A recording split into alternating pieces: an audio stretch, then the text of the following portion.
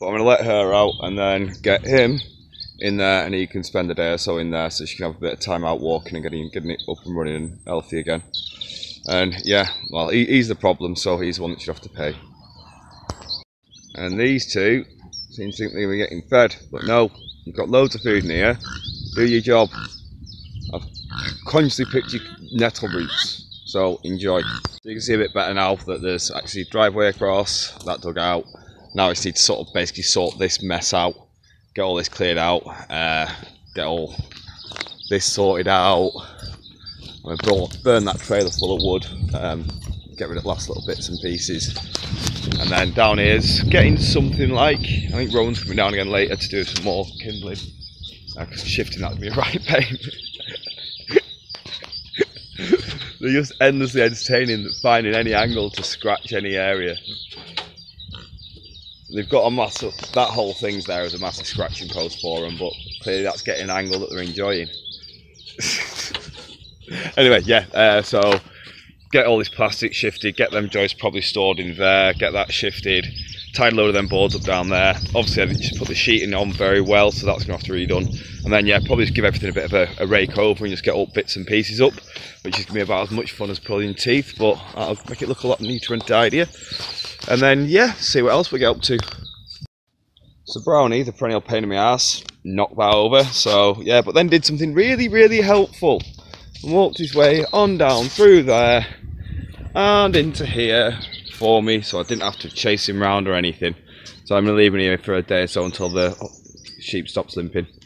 Obviously I've got food and everything for him, but yeah, just to give them a bit of a break from being a pest. So horsey prison for you for a day or two. The geese just enjoying a bath. Let's see how close I can get before they start kicking off.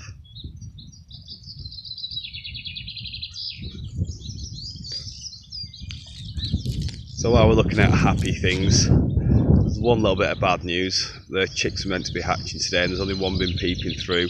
Doesn't look like the rest are trying to present either, so Sam's keeping an eye on them, but may only have one chick. Aww. These guys are finally getting the idea. Yeah, you get your nose in there. And this one is decidedly unhappy about being in here, but needs girls to be able to chill out without somebody chasing him and picking on him. Yeah, he looks cute, like butter wouldn't melt, but he can be a little bit feisty. As you can see, my version of tidying does look a lot like destruction, but you got to put it all to pieces before you put it all back together again, haven't you? And then I got to be a chef again. Yay! Well, at least I've still got to have a fire. I've not got any further along. Still got all this to sort out whilst the fire's going. It looks a lot brighter on my camera than it actually is, but yeah, not where it wants to be, but can't leave the parents struggling, can we? So that's day 25. Yeah, good day. Got a bit done. Didn't get nearly as far along as I wanted, but went down and did some chefing for parents. You know, pretty busy. Fish Friday, and yeah, just serving a lot of the elderly residents in the community who were been locked down. Because bear in mind, a lot of the elderly people have been locked down for was it a week or two longer than the rest of us. So yeah, they're a week or so ahead. So I'll give them a little bit of sense of normality. So it's good. But yeah, always try and get a list of things to do. Never quite get through it, but I'll crack on. But yeah, crack on tomorrow. Do some more. I want to get some planting done tomorrow as well. To be fair, that's oh, and car. Yeah, managed to get a socket. Couldn't find the right size thingy. Blah blah blah. Gonna have the tool tomorrow. Gonna change spark plugs in the car. I break cars. I don't normally fix them, so this is like me reinventing the wheel or something.